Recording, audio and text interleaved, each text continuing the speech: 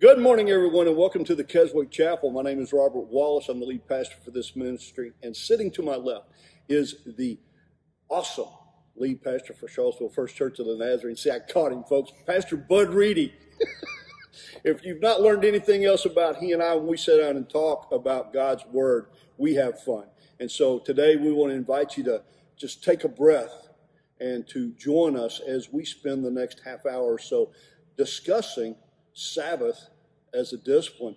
We started this journey back in June, talking about the divine appointment, the appointment in Acts chapter 8, verses 26 through 40 with Philip and the Ethiopian eunuch. And we're not going to recount the whole story to you, but I want to encourage you, go look up that passage and look at this encounter, how Philip is directed to go to Gaza seemingly out of nowhere. He goes without any known prospects of meeting anybody. He meets this Ethiopian eunuch. The Holy Spirit leads him to engage the Ethiopian eunuch. And the amazing thing is that, that they could not have been more different. Right. These two people. But, you know, as the story unfolds, you begin to see that both of these men have a heart for God. Yes, absolutely. And there are various expressions of their heart that just come to the surface through this encounter. That's exactly right. And so those hearts, so let's talk about them. They both exhibited an obedient heart. Right, they had obedient hearts. They both were seeking to do what God wanted them to do. They had seeking hearts. They had receptive hearts to obey and do what God was leading them to do. They were receptive. And then when this encounter was over with, they both went their separate ways, witnessing and worshiping for God. Yeah, so that was the consequence. That was the result of what God was doing in their heart. And so now we've been talking about various disciplines. Right. Some people don't like the word discipline. Right. Maybe you prefer the word practice. But practices that you can put in place that will nurture the heart that God is creating in you. Right. And we pointed out, or actually you did more directly last week, you know, the ultimate goal here is to have receptive hearts, receptive to what God wants us to do. We talked about having a mindset that leads to a heart set. And so, you know, all of these applications that we've come up with, these disciplines to follow, these exercises to follow in our life to get us to there, have all been talked about from this context. Yeah, and the thing of it is, these are all tried and proven methods for God shaping your heart. Amen. That's exactly these right. are tried and proven. They're historic methods. Yes. These are the practices that followers of Jesus started. They put them in place 2,000 years ago. Yes. And so they're tried and proven, man. Yep. You don't have to worry about, is this some newfangled idea that's going to get it done? That's right. No. These things are tried and proven, and maybe even more importantly, understand this, they're biblical. Amen. You know, something else, too, I just thought about as you're talking about, you know, Jesus probably actually set the example for all of these. He did all of these things. Things. About, right? Yeah, absolutely. We talked about prayer. Well, we know Jesus set the example for prayer. Exactly. His apostles, his disciples at the time, they actually said, teach us how to pray. So he did. He gave us the Lord's Prayer as an example. And practice, and prayer is not something you just stumble into. Right. You know, to have an effective prayer life, you've got to be intentional. Just as Jesus was intentional in his prayer life. Yes, he was. And the Bible tells us that over and over again, how he got off by himself to go pray and to rest and recharge. And so then the second thing that we looked at was biblical exploration. We talked about, instead of studying God's Word, to explore God's Word, to allow God's Word to come to life as we search the Scriptures to learn how, well, first of all, who God is, right? Because that's who God is everything in this book. God's revelation of himself. Yeah, exactly.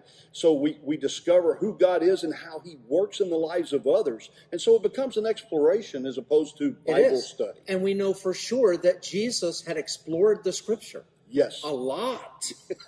Especially the prophet Isaiah. Oh. I mean, I think he explored the prophet Isaiah with tremendous interest and in tremendous intensity, because it was there that he discovered what the Messiah was going to be like, prophecies concerning those messianic prophecies. Right. Right. And then the day, I don't know how old he was, 9, 10, 11, 12, we have no idea. Right. He was reading those messianic prophecies from Isaiah, and he went, it's me. It's right. And there was that moment of messianic identity. Right. So you talk about important. Jesus modeled that. And by the way, the Scripture is where we find our own identity. Instead of listening to the world to tell us who we are, we look at the Scripture to tell us who we are. Exactly. And that's where we discover our identity and why it's such an important practice. Yes, absolutely. And then the next thing that we looked at, I've lost my own notes here. Oh, my goodness. The next thing we looked at was contemplative as a discipline. Yeah, to contemplate. Contemplating God's Word, contemplating what God's Word has for us and how God, seeks to change us, to transform us into the likeness of Christ. Well, that takes some contemplating, right? And again, contemplation is indeed intentional if it's going to be effective. Did Jesus intentionally contemplate?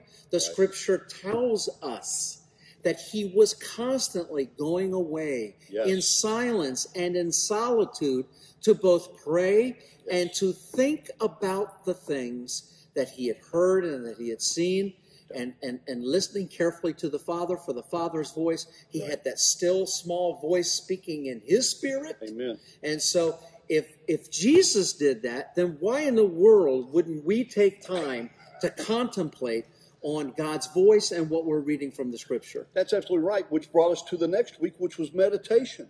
Yeah. Now, we talked about, and we're going to be careful, we're going to make sure everybody's on the same page with us. Yeah. Meditation in our framework as Christians is the filling of our mind with God's Word. Yes. As opposed to the Eastern philosophy and the New Age guru stuff, which is to empty our mind, right? It's really a shame that Christians use the term meditation properly. Yes. In a theologically consistent and biblically consistent way. Right. And we're called New Agers because we even mention the name meditation. Put on your thinking cap. Yes. It's the Eastern religions that talked about that being a form of emptying. Right.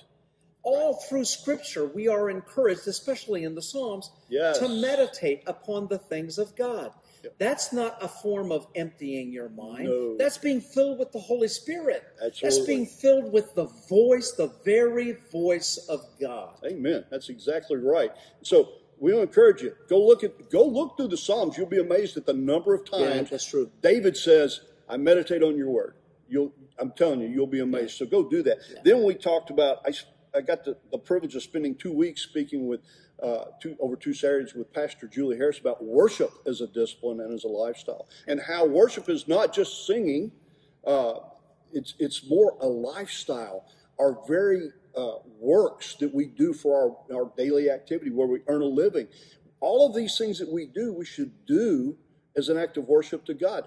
Brother Lawrence was someone that we talked about who, there's a little book called Practicing the Presence of God, Brother Lawrence. And he actually was known to spend all of his energy focusing on God when he was washing the dishes, when he was working in the garden, whether he was praying in the chapel or the sanctuary. Didn't matter what he was doing, he was constantly working to practice the presence of God, which is a sacrifice of worship. Can't add anything to that, brother. No, that's great. What we've done is we've expanded the idea that's not just sitting in church in a pew on Sunday morning at 10:30. Worship is life. Exactly. Amen. Life is worship. Yeah, and I actually pointed to Deuteronomy chapter 6. Go read that. You'll read about Moses telling the children of Israel about this very thing. Everything in our life, thinking about the Word of God. When you rise up, when you lay your head down at night, when you're with your kids. Walking down the street, coming home. Down the street. Every time. All the time. It's all an act of worship. It is lifestyle. That's really right. Good, man. And then last week, you and I, we talked about simplicity. It's good. I enjoyed that. Let's declutter our lives. Yeah. Easier said than done. It is easier said than done. But you and I observed last week that, the coronavirus has caused a lot of people to really take a new view of their life. Yeah. Right? So as maddening as it is, we talked about that we are kind of constrained by our life right now because of the coronavirus and being able to be socially active with large numbers of people. We can't do that. So we find ourselves kind of being confined at the house. I heard this just the other day that, stock in hardware stores has gone up because people are buying stuff to fix their homes because they're seeing this stuff that has been neglected, right? So while that's going on, why aren't we taking care of the stuff that's being neglected in our lives? Simplicity is taking care of the neglected things. That's awesome. Oh my word, that's a great insight, man. Great. That's perfect. Well, today we're going to talk about Sabbath, brother. Sabbath? Don't we know everything there is to know about Sabbath? It's on Sunday, and you come to church for worship, and then you go home, and you take a nap on your couch, and it's for rest, and that's Sabbath, right? Yeah, no. No? No. It's a good idea, but that's really not what it's all about. We're going to talk about that, but before we do, let me do this. I want to give you a bunch of verses, and I'll actually add them to this. Okay. But I want you to look these up. Luke chapter 10, verses 38 through 42. You've got that life app, or that. I got the topical Bible, you man. got the topical Bible. That's not going to help you. I could go to Sabbath section. You could, absolutely. Okay, that's exactly right. So Luke 10, 38 through 42. Right. Then Mark chapter 2, verse 27. Mark chapter 6, verse 31. Hebrews chapter 4, verses 1 and then 9 through 11. Exodus 20, verses 8 through 10. We're going to talk about that. Absolutely. And then Matthew 12, 1 through 14. And then finally, Luke 6, 1 through 10. And again, I'll add this so you'll see it in the video. And so if you missed one, you'll be able to see it. But we want to talk about what is the purpose of Sabbath today, brother. And you had a great idea. Let's talk about what it meant in the Old Testament. Well, you had one Old Testament passage there. I did. And that's the fact that keeping the Sabbath is one of the big 10. Yes. It's something that God is definitely interested in. Yes. Because we love him, we want to serve him. Right. We will keep the Sabbath holy. Yes. The problem is that the Old Testament had so many rules and regulations associated with the Sabbath that the idea was it's going to take some type of superhuman being to be able to keep all of those Sabbath rules. Right. And if you don't keep all of those Sabbath rules, then you're not one of God's favorite children. Right. In fact, God's going to be really angry with you unless you keep all of those Sabbath rules. Right. And that was the problem. And we see that a problem addressed in a profound way in Mark chapter 12. Yes, we do. I mean, because there was a scribe that came to Jesus, and scribes were those individuals who took great pains and gave them to others. They had 619 of these rules, and many of them were about the Sabbath. Right. And so they walked around, scribes did, and saying, now, here are the rules about keeping the Sabbath, and you better keep all of them. Right. Because if you don't, God's not going to bless you. God's not even going to like you.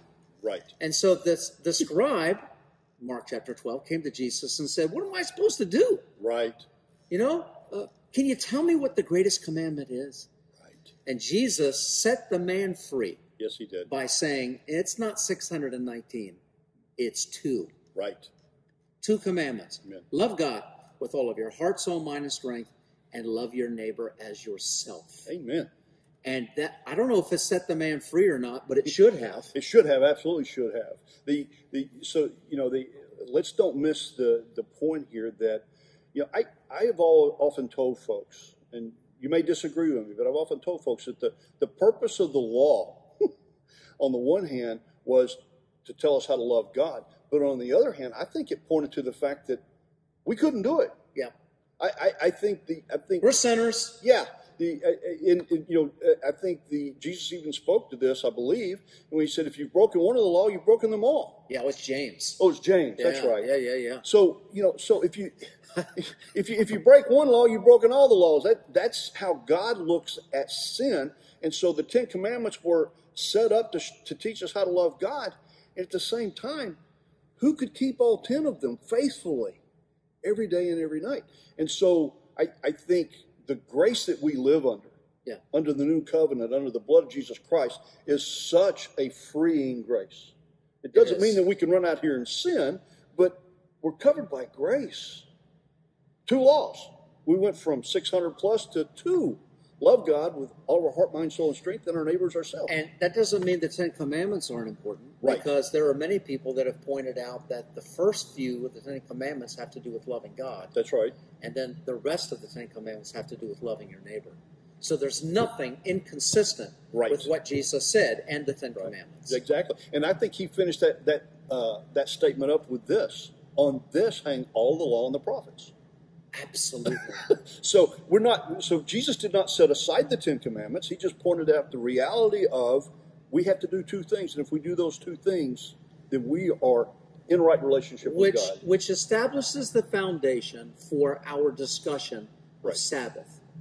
For Christians, we need to pay very, very close attention to what Jesus said about the Sabbath. Right. And we need to pay very close attention to the New Testament in terms of how to take this principle of Sabbath and apply it to our lives. And it can even be done in the 21st century. I think one of the most provocative things that Jesus ever said about the Sabbath is this.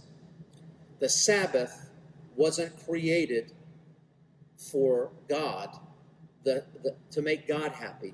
The Sabbath was created for you. What's the exact quotation on that? Mark chapter 2, verse 27, it's one that I gave you. Quote, the Sabbath was made for man, not man for the Sabbath. Oh, that really sums it up and really ought to set us free. Amen. Practicing the Sabbath as a way of not only pleasing God, but taking care of ourselves. Yes. You know, and as I wrote that down, I thought of 3 things that are in keeping with this. First of all, God set the pattern for us in Genesis. On the 7th day, he rested. Right? So he set the pattern for us. That was first. Second, look at the cycles of our days and nights. What do? When it gets nighttime, we get sleepy. We go to sleep. Well, unless you work nights, but you understand my point. We work, we sleep, right? There's a cycle to our life. And so God placed that.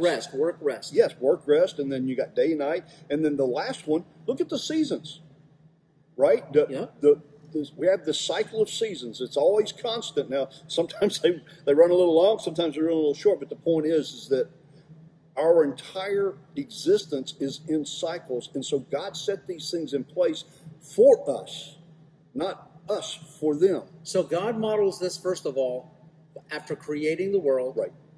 And by the way, I'm one of those folks that believe in a young earth, that God did and create the earth in 6 days, created everything in 6 days. Right. But it ought to speak volumes to us that God, the sovereign Lord of the universe, the Alpha and the Omega, the beginning and the end, the most powerful one, rested. Amen.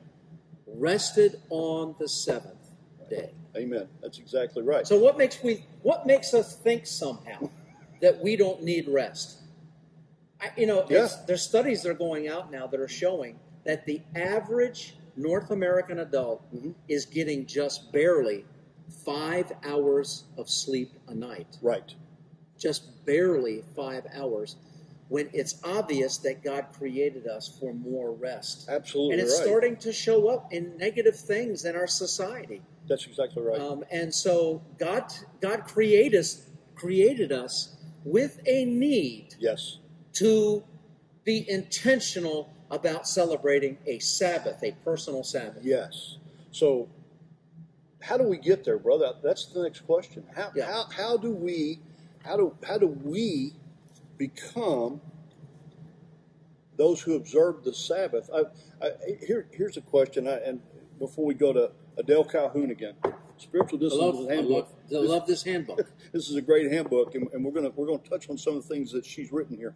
But I hear from a lot of folks that say, I just don't have time to rest, especially not a full day. So I guess the question is, for those folks who say that they can't rest a full day, is it okay to encourage them to at least take part of a day? Well, I think by and large the church has taught for years that the appropriate way to celebrate the Sabbath is to gather on Sunday, right, for worship and for prayer, for celebration, etc. Right. And then go home, eat meatloaf, right, read the Sunday paper, and try to get as much rest as you can for the remainder of the day. Right. And that's the quick answer. Right. See, here's the deal. There are people who say that they don't have a time to go to church anymore. Right. Okay? I can't go to a worship service anymore. I don't have the time. Right. And then, of course, quite frankly, Robert, there are those individuals that have legitimate concerns about going to church on Sunday. Right. Maybe they have work demands. Right. It's not a matter that they can go to their boss and go, hey, you know something? Right. I don't want to work on Sunday anymore. I need to go to church. Right. Oh, really? Yeah. Well, I've got a stack of 100 resumes sitting on my desk that would be glad to work on Sunday. Right. And so that person's in a position where they either celebrate the Sabbath on Sunday or they don't feed their family. Right. So, I mean, that really is an unfair expectation to say that Sunday morning, and it's an important day because it was the day that Jesus was raised from the dead. That's right. That's exactly right. But it's unfair to say that's the only time that one can celebrate the Sabbath, and it has to be a whole day. Right. I don't think that's realistic anymore. Right. I really don't. I think there are ways, and we can talk some more about this, but I think there are ways to have Sabbath hours. Right. To have Sabbath evenings. I mean, if you can get a whole day to celebrate Sabbath, that's wonderful. Right. So what are your thoughts there? Well, no, I absolutely agree with you. And I think this is the deal because of what you just pointed out about employment. Right. Right. And let's talk about this too. Let's take that just a little bit further. We've discussed before that, I think it was even last week when we talked about simplicity. Schedules are 24 hours a day, 7 days a week now. There are companies that never stop working. They have to have folks that will man their factories, man their jobs all the time. So having a set schedule of Monday through Friday, 8 to 5, just doesn't really exist anymore. So we have to believe that folks need a day of rest, but they not only do they need a day of rest, they need a day where they can be in a restful frame of mind in order to enjoy the things that God has created for them, including himself. And I thought it was really neat that Calhoun's definition starts off this way. Sabbath is God's gift of repetitive and regular rest. Repetitive and regular. Repetitive and regular. So in the context of what we're talking about here, if you're working shift work, for example, and we have a lot of nurses that we know that work shift work, right? Well, their schedule is always moving. So when they get to that time off, first thing that they're going to do, they're exhausted. They're exhausted. They're going to catch some rest. But then as soon as they get caught up on their rest, they've got this laundry list of things that they want to address. And so I think the question is, can they not work themselves out of schedule? Set a calendar appointment that says, I'm going to take the next 3 hours on this day. And that calendar has to be really, really fluid. Yes. And there's a reason why I'm holding up my cell phone. If you're a business person, and a lot of your work is done online, the expectation of your clients, for instance, is that you be available to them 24/7. Right. Heaven forbid you should have your cell phone turned off. Right. Or heaven forbid that you should not answer their email at 10 o'clock at night. And there is such pressure on people to be engaged in commerce all the time. 40 hours, 50 hours, 60 hours, 70 hours a week. And that just means it's just tougher to be intentional about finding the real habitual, regularly scheduled times to do the work of Sabbath, to do Sabbath work. Right. No, it's absolutely right. And the one thing that I've started doing, and many folks won't have this luxury, but I offer it as an example. I used to have folks trying to put meetings on me at lunch. They'd plan a meeting at 12 o'clock. I'm going, okay, wait a minute. So what I did was I just took and I created a never-ending appointment for myself from 12 to 1. Every day. Every single day, right? Wow. So what it did was it freed up that time so folks... You had to adjust. Yeah, they had to adjust around the fact that I wasn't available for that hour. And what it did was it allowed me to have my lunch hour to get away and to recharge. Now, that's not foolproof, folks. That's not what I'm saying. But it is a consistent, regular time. Yeah, and the thing of it is, the thing I appreciate about that, Robert, is it's flexible. Yes. It's flexible. Right. You tell me that you want me to answer your phone call. You want me to do work, right? At night while I'm getting ready to go to bed at night. Right. But I'll tell you what, you start messing with my lunch, and we're going to have a serious problem. Exactly. You start messing with my lunchtime, because 5 times a day, man, I got to have lunch. Right. So, but the point is, just because life has gotten so complex does not mean that we're supposed to give up on having meaningful times of Sabbath. That's exactly right. And I wanted to share this one practice that Calhoun has here. And I'm going to leave the day of the week off that she used because I don't think that's important. But I'm going to say this. This is what she says. Practicing restful activities. Now, that could be amplified by casual walks, a picnic, taking a nap in the afternoon, a phone visit with someone that you love, enjoying a glass of tea or coffee with friends or family. Yes. So I think you said this to me one time in our mentorship program about, Sabbath is really about recreation. Recreation. So recreation. Yeah. So you can, as we all know, you can enjoy recreation and do that with a purpose, with a twofold purpose. First, to acknowledge God's sovereignty over your life. Yeah. And his desire for us to be in a time of specific pointed relationship with him that acknowledges who he is while we are engaged in taking a hike, enjoying what he's created for us, thinking about his word while we're on a hike. You know something? I think what recreates you, what's recreational or restorative for you is not necessarily that which is restorative for me. That's right. So it's a very personal matter. Yes. So in other words, Sabbath was made for me. Right. And that's going to look a little bit different than you. Yeah. It could very well be driving, we're in Virginia, driving up to the Blue Ridge and taking a drive down the Blue Ridge. Here's one that may cause some trouble for some of you.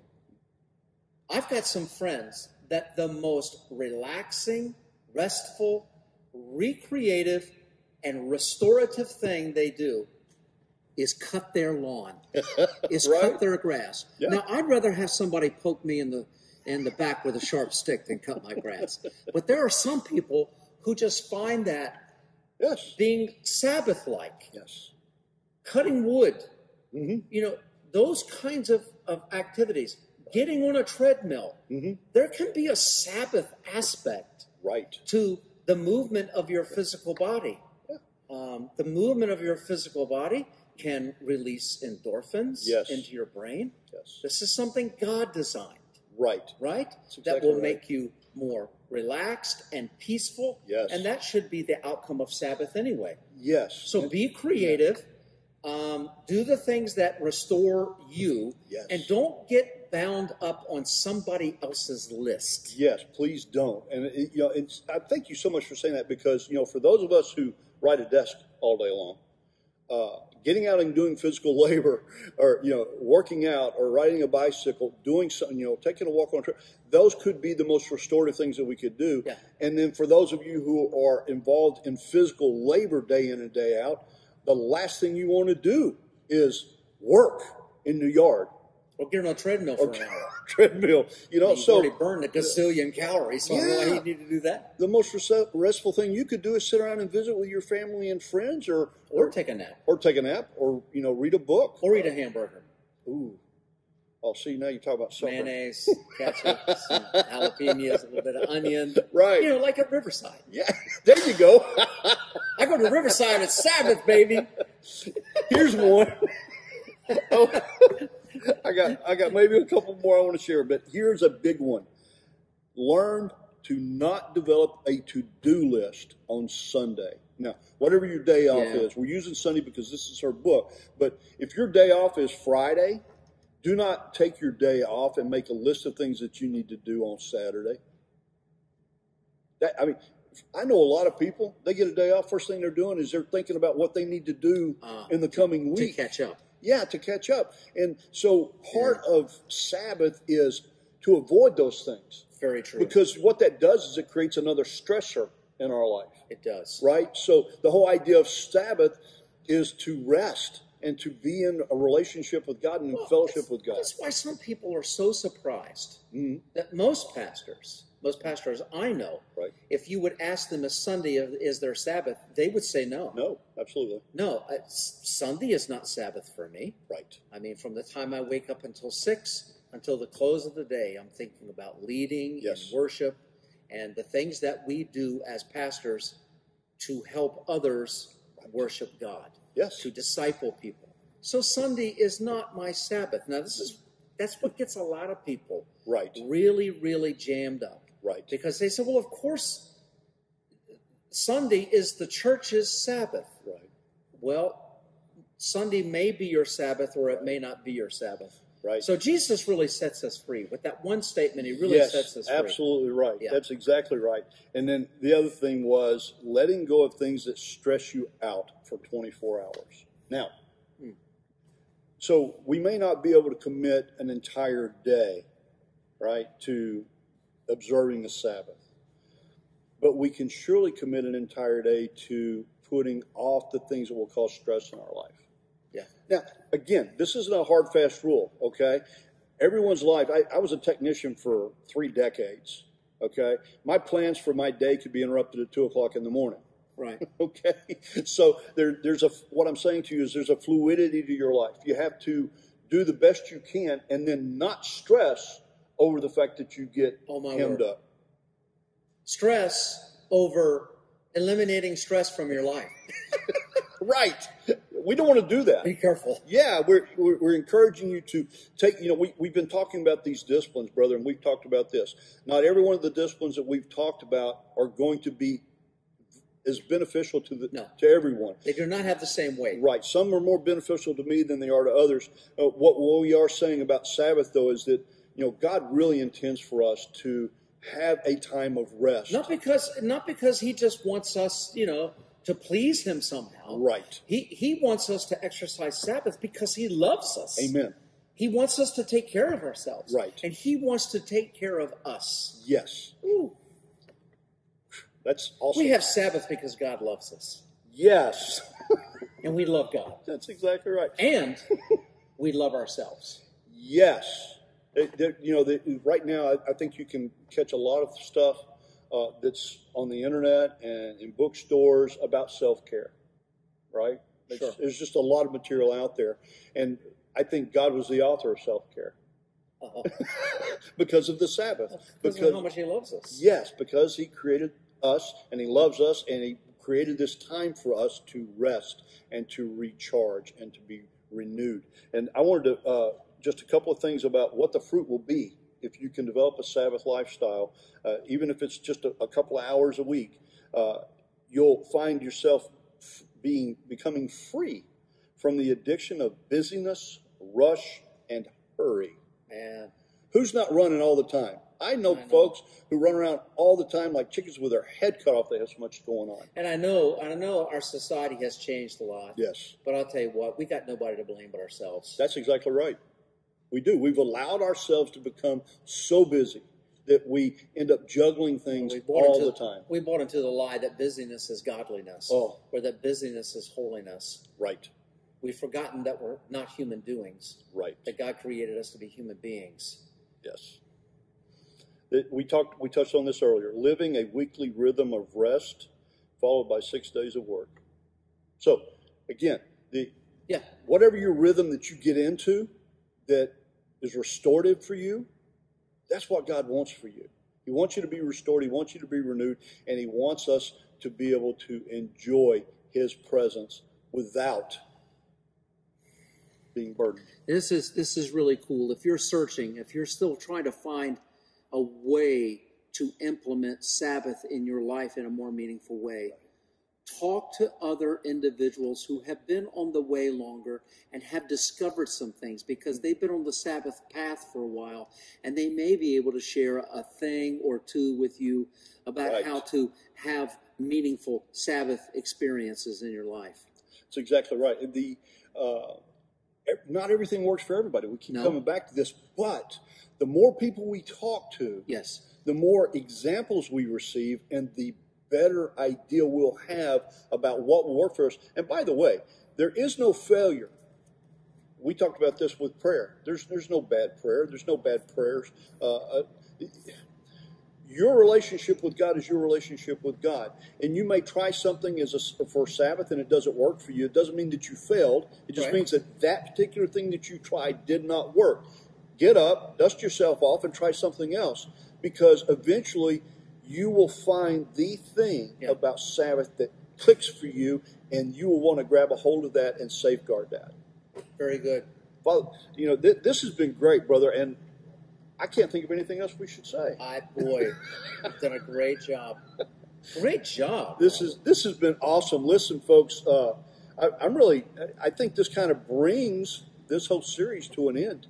And I'm really sad about that, to be honest with you. But you will continue to hear from the Keswick Chapel about spiritual disciplines. Yeah, of course. It's going to pop up. Yeah, it's got to pop up. You will continue to hear from us about things that we can use in our lives to help us grow in grace and to draw closer to God. I remember on the day that I interviewed here to become the lead pastor of the Charlottesville First Church of the Nazarene. Right. The church board was there, and they were literally going around the table asking me a variety of questions. Right. Great questions, by the way. They had to do with mission and vision and all those other things.